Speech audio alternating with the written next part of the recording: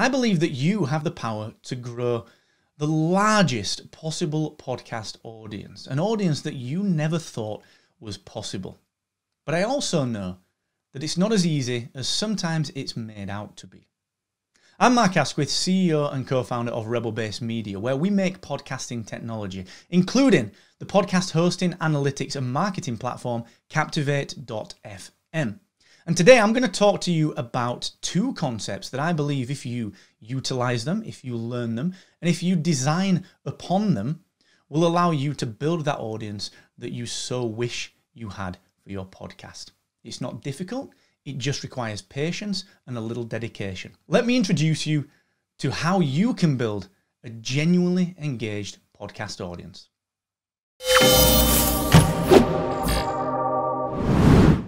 The two concepts that I mentioned, the podcast discoverability triangle and the listener acquisition flow, are all designed really to help you to understand how you can get more genuine listeners. That's the aim of the game here.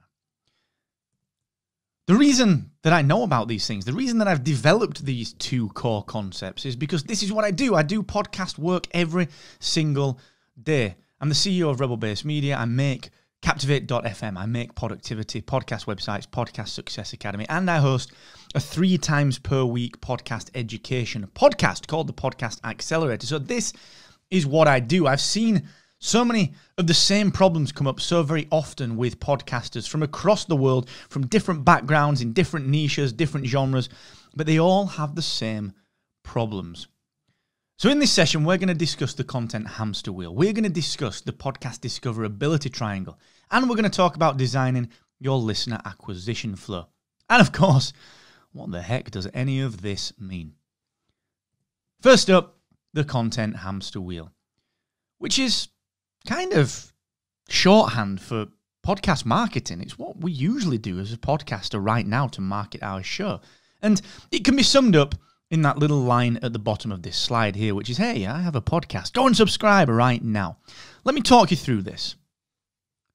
This is how I have analyzed a typical best case podcast marketing cycle. A best case. What we tend to do is pre-release of an episode, we will tease that episode.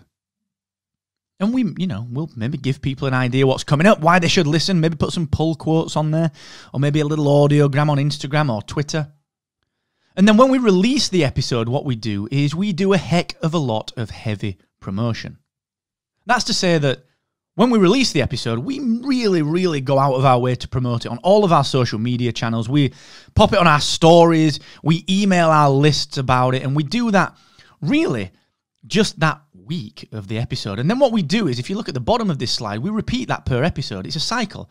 We pat ourselves on the back and we say, this is great. We've marketed that episode. Now we're going to go and tease the next one. And then when that next one comes out, we go ahead and we heavily promote that one, and then we pat ourselves on the back again. We go and repeat it. We tease the next episode. And then what we tend to do is, over on the right-hand side, we maybe recycle our episode marketing by maybe adding things like repeatable tweets or repeatable Instagram posts or repeatable Facebook posts that maybe go out periodically every now and again, just to remind people that this episode that we've released exists. So this is essentially the podcast marketing that I see every single podcaster doing, and this is all that they do. Now, interestingly, if you look at the bottom right here under the word future, we've got that tagline, haven't we? We've got that kind of call to action, which is, hey, I have a podcast, go and subscribe right now. Because what we tend to tell people to do is we only ask for one of two things when we are promoting our episodes. We ask them to go and listen to the episode. So throughout this cycle of marketing here, we ask people to go and listen to our episode. Or ordinarily, what so many podcasters do is they will actually go ahead and say, go and subscribe in your podcast app of choice. But there's a problem with this marketing. You see, this podcaster, like you, like me, the problem with this is that we measure our downloads, but we ask for listeners, but our calls to action are to get people to subscribe and become subscribers. So this doesn't feel right. We measure downloads, we want listeners, but we ask for subscribers. There's something disparate there. It's not cohesive. But there's a bigger problem. The podcast listener. Do you know what the sad truth is? Listeners really do not care about us until we make them. We can distill this problem right down. We can actually really make this very clear. When we are marketing, we ask way too much, way too soon. A transient tweet that someone sees in their Twitter stream says, hey, I've got a new podcast episode out. Go and subscribe now in your podcast app of choice, or go and listen to the episode. It's too much, too soon. In fact, we're a little bit like the car salesman. Imagine walking onto a car lot and someone bounding up to you. And instead of trying to sell you the car and get to know you and understand what your needs are, no. Imagine them coming up to you and saying, hey, let's go and sign the paperwork right now. You would run a mile because you'd only just turned up. It's too much too soon. And this is what we do with our podcast. But also, let's look at this word subscribe. This is research from Edison. Edison carry out research in all manner of industries, and podcasting is one of them. In their most recent Infinite Dial, the Podcast Consumer Report, one of the biggest reasons that people don't subscribe to podcasts is because they believe that they have to pay to subscribe to podcasts. Because what else do we subscribe to? Disney Plus, we subscribe to Netflix, we subscribe to memberships, we subscribe to Grey's boxes, we subscribe to deliveries, to Amazon Prime. These are all things, of course, that we have to pay for. So using the word subscribe in its very nature puts across the fact that we might have to pay for podcasts. But we know this isn't true. Your podcast is free. So when we put all of this together, when we put everything that we've discussed right here together to define that problem, it becomes clear that amongst the almost 1 million podcasts in the world, this is going up at a rate of around 30 to 40,000 per month. Out of all of these podcasts, we want to generate new listeners. We want to generate genuine listeners. So your marketing is just not enough. Your marketing, I'm afraid, is just not enough. But we can learn something that will help us with this, the listener acquisition flow. Let's get off this content hamster wheel and let's achieve this goal of giving people enough of us at the right time to cultivate loyalty, recurring listens, and advocacy. So let's look at this listener acquisition flow. I posit that there are 5 stages to acquiring a brand new podcast fan. These stages are as follows: the lurker, the explorer, the listener, the subscriber, and finally, up at the top right-hand side of this slide, the fan. The challenge is, we try and acquire new listeners here at subscriber stage. Because we tell people, go and subscribe to my podcast. Spend time listening to it, even though you might not know who I am or why you should listen. So what we do is we ask people to subscribe, because that's the only call to action, really, that we can think of as podcasters. The challenge here, of course, is that listeners aren't there. New listeners are right down here at the bottom. They're lurking. They don't know you. They don't know me. They don't know why they should listen to your podcast or why it's valuable. They're lurkers. They're new listeners and they're lurking. And their time is valuable. Their time is valuable. Okay, and we have to respect that. Time is the only thing, as we know, that we're not getting back. So let's define each one of these types of prospect, each type of listening prospect a little further. Starting at the bottom left-hand side, the lurker is someone that has kind of heard of you.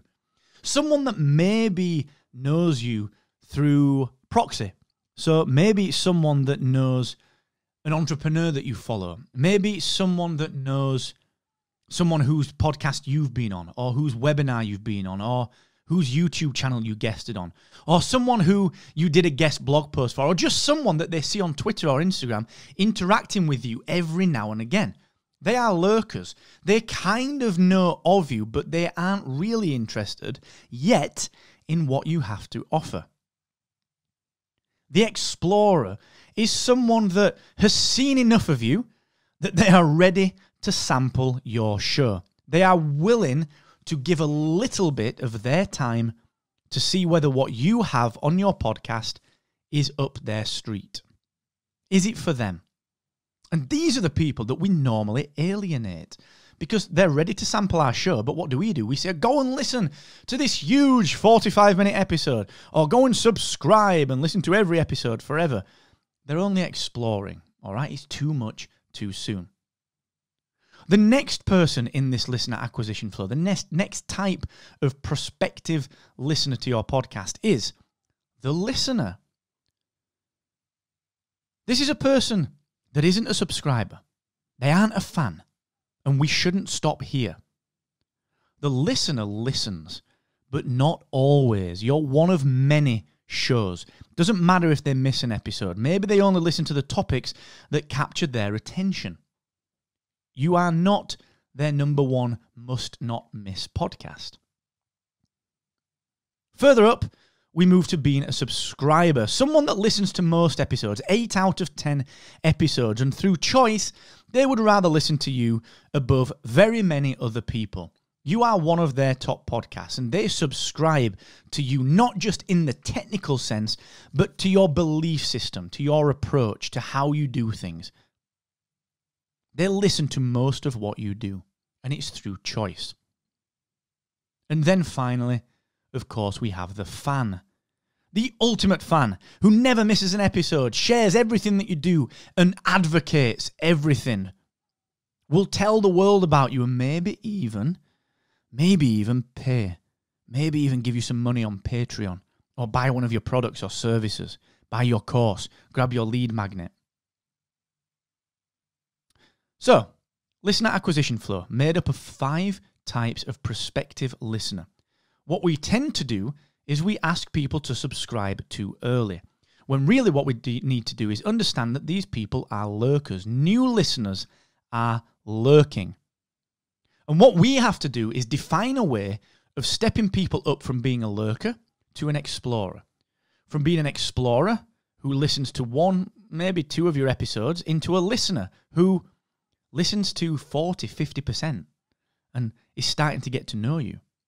And then a subscriber who listens to most of your episodes completely through choice and subscribes not only to your content and technically doesn't just subscribe because they press the subscribe button, but someone who subscribes to your belief system, your way of thinking. And then, of course, we need to turn people into a fan, someone who never misses an episode, who shares everything that you do, advocates, and even buys your stuff. Now, this you'll notice if you're into marketing, if you're a marketer, if you're in business and you've explored any level of marketing, you'll notice that this looks suspiciously like a value ladder. Very suspiciously like a value ladder. And the value ladder is something that all marketers understand, and it's something that basically works through Marketing 101, which is to get people to know you, to like you, and to trust you. So our goal is to have something just at the cusp of the very next level, just something between lurker and explorer, between explorer and listener, between listener and subscriber, and between subscriber and fan, to entice that person to take the next step. And you know what? This is something that's actually really easy to design for you as a podcaster. Here's how we do it. In order to progress people through this process, in order to get listeners to become lurkers, to become explorers, to become listeners, subscribers, and then fans, this is how we step them up through that process. For the lurker, we get them involved with a 90-second trailer. Now, there's a reason that it's a 90-second trailer.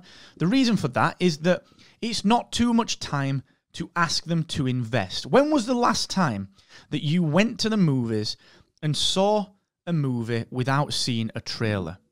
How excited do we get when brand new movies come out? Even things that we don't recognize we would normally watch, but when we see a trailer, wow, okay, this looks quite interesting. Or, alternatively, no, I've seen the trailer, it's not for me. I haven't wasted time on it.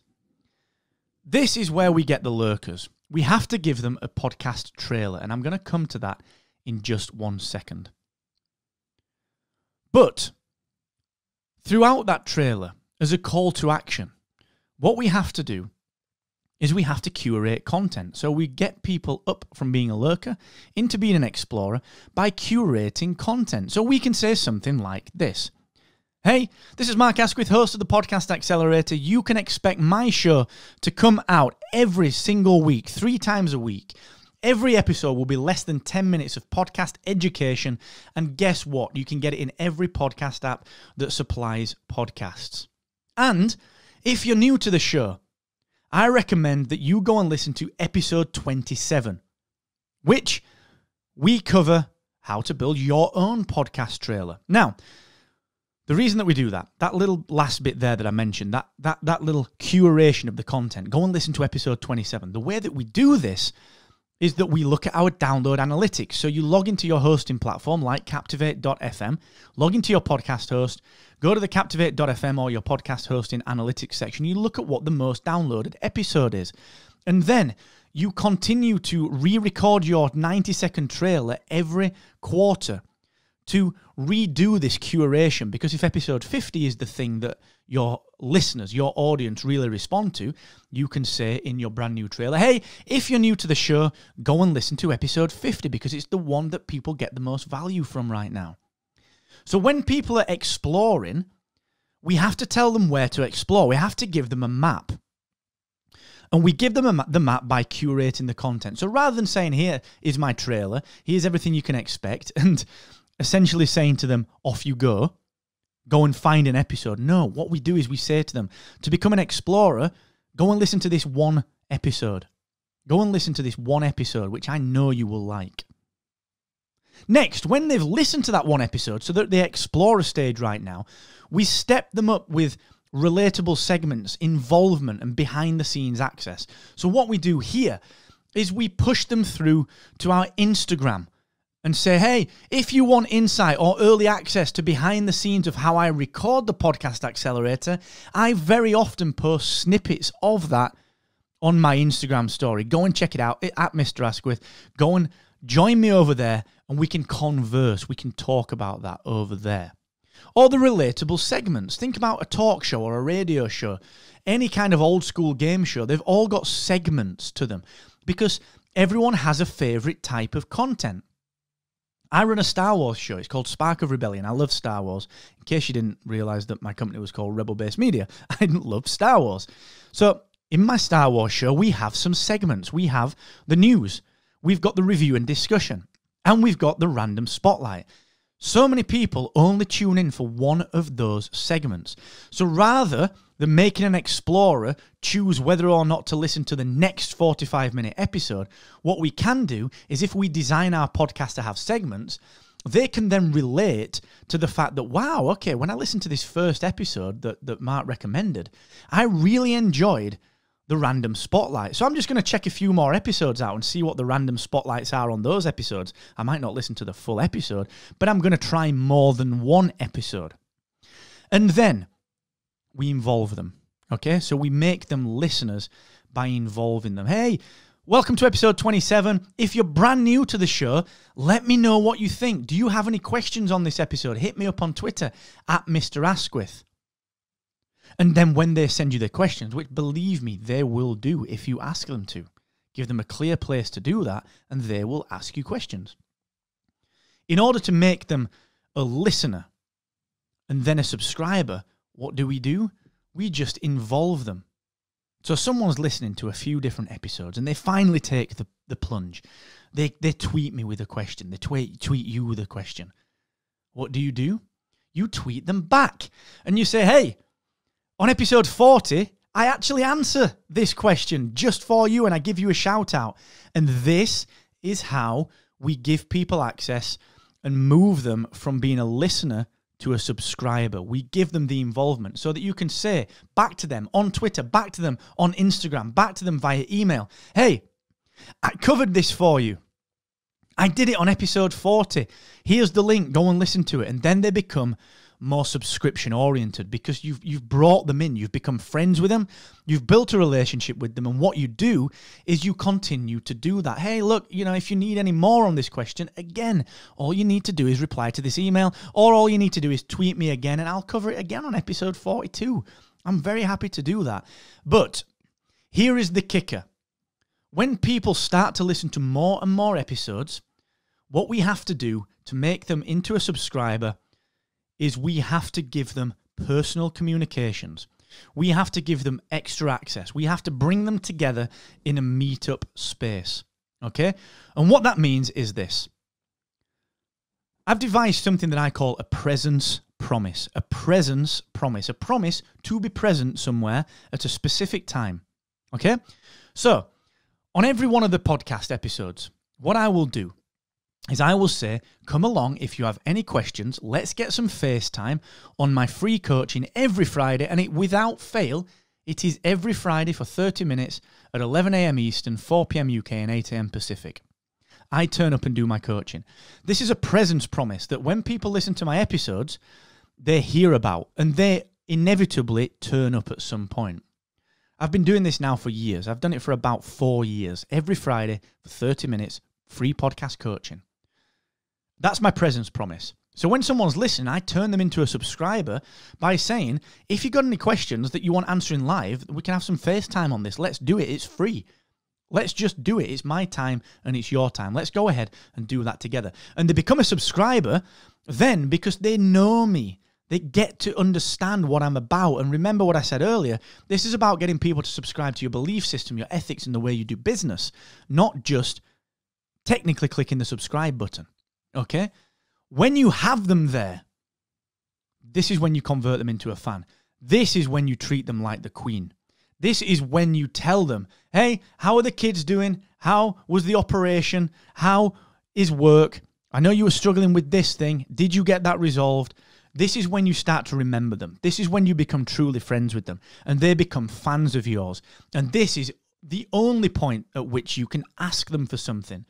So when someone becomes a fan, then you've earned their trust. They know you, they like you, they trust you, and you can start to ask them for things, okay? Like, do you want to donate a buck on Patreon, or $5 or $10 per month? Do you want to buy this thing? Do you want to subscribe to my email list? Only when they're a fan can you do that. And the way you move people up from being a subscriber to a fan is you genuinely become a person for them. You remember, I know many of my audience members, and I know some of the challenges they have in their life. I know roughly where they live in terms of area geographically in the world. I know their wives' names, their husband names, their partners' names.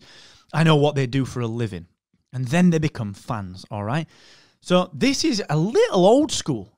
Like, this is not digital marketing per se. This is old school marketing, okay? And it really, really works.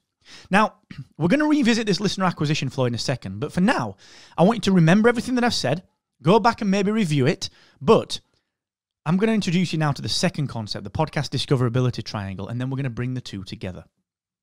So the podcast discoverability triangle is a huge marketing opportunity, and this is what it is. Essentially, there are 3 problems when it comes to your podcast being discovered. Up at the top left, there are people who have got no idea what a podcast is. Up at the top right, there are people who love podcasts but have got no idea who you are. And then right at the bottom, you've got people who, honestly, they don't like what you do enough to share it. So you're never going to attract their friends, their peers, their colleagues, their network. Okay? So there are 3 types of people and 3 types of marketing opportunity here for podcasters. And this concept is something that I want you to add to a familiar marketing concept that we talked about earlier. It's that cycle, that cyclical marketing process that we go through every single week or every single episode release, where we tease the release for a little while, we'll do some heavy promotion on the release day or the release week, and then we'll recycle those tweets, those Facebook posts, and those Instagram posts. But I posit that actually we should be creating 4 tiers of podcast marketing. The multi-tiered podcast marketing stack. Tier number 1, right at the top, is segments, marketable segments. Imagine for my podcast, Spark of Rebellion, the Star Wars show, I can very easily say, I'm going to run a marketing campaign based solely on segment number 3 of my show, which is the Random Spotlight. And I can run a year-long marketing campaign about why R2-D2 is better than BB-8, or why Dio is not as good as C-3PO. And these are random spotlights, so I can theme them out, or the review and discussion. If people want to know more about the books that we've reviewed, I can create a marketing campaign based just on those review segments. So what we do is we target people based on their likes and dislikes. And sure, we can get more advanced with this with Facebook marketing, creating lookalike audiences, digging more into retargeting. Like the tactics are very deep. We could get deep into that. But for now, I want you to consider, could you create a marketing campaign based on different segments to your show that runs consistently? And that you tell people about all of the time. Hey, did you know that I've got a segment that is, how to do X every week, a tip of the week, an actionable takeaway of the week, a recipe of the week. And it's only 5 minutes out of a 45-minute show. So go and listen to that bit. Because once you've got them listening, they're going to listen to a little more. Next, tier number 2 is the episode level stuff. It's this stuff that we talked about before. Okay, that still has to exist, but it's now tier 2. We do that every single week anyway.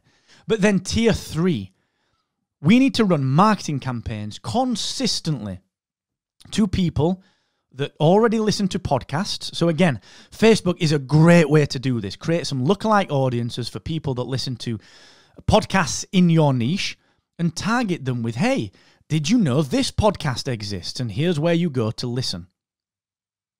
And then tier number 4, what is a podcast?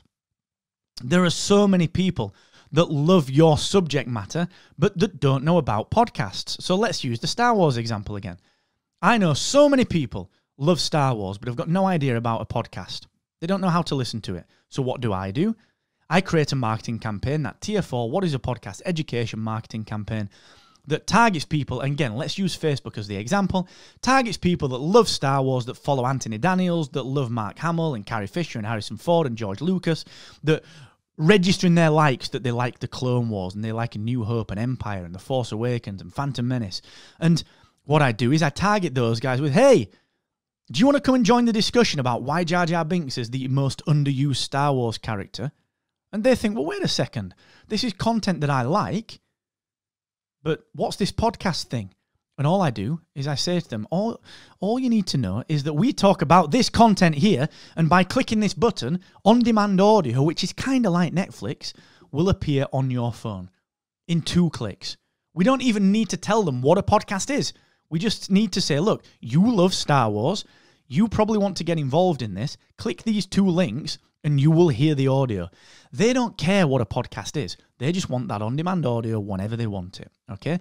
So the multi-tiered podcast marketing stack is something that we could spend an hour or 2 on just of its own volition, but I want you to consider now, how can you implement this 4-tiered marketing approach for your podcast? How can you market segments of your show on a consistent basis? How can you implement that weekly podcast marketing process that we talked about earlier? How can you implement tier 3, brand level, who am I? You already listen to podcasts, but do you know about my podcast marketing? And then tier number 4, you like what I do in terms of content and topic, but you don't know about podcasts. How can you implement those marketing tactics and those strategies in particular? But what about calls to action? All of the marketing that we've talked about here leads us to this.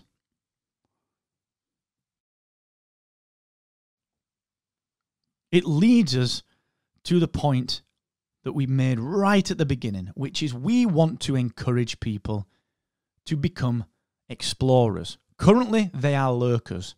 They maybe know about you. We need to get them to take some action. We need to get them listening to something. But we can't ask them to listen to a 45-minute episode or a 2-hour episode or to subscribe to everything that we do because they don't know us well enough yet.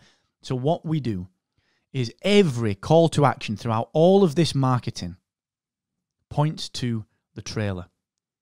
Go and listen to the 90-second trailer. Hey, today I've got this guest on my show.